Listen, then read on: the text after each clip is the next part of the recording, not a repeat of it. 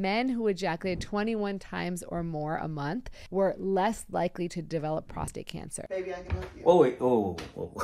Yeah, I don't need your help. Okay, I got this. Okay, I got this. I am going to help myself. You understand? All right? Okay, listen.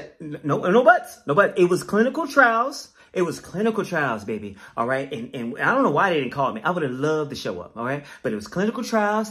And what they saying out there, I'm trying to save my life. Okay. I'm trying to do the work. You know, I'm trying to look for some healing. Okay. I know you can. I know you can. But listen to me, baby. Listen to me. It's not about you. Okay. It's not about you right now, baby. Okay. Listen to me. All right. Sometimes a man, baby. Okay. A man, baby. Sometimes a man got to look after himself, okay? Look after himself, all right? And if it was studies that went out there to say that a man can help free himself, okay? Free himself.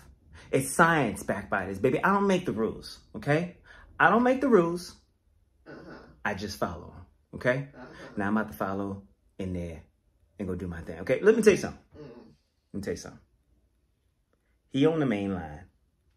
Who? And I'm about to tell him what I want. No. No, you're going to hell.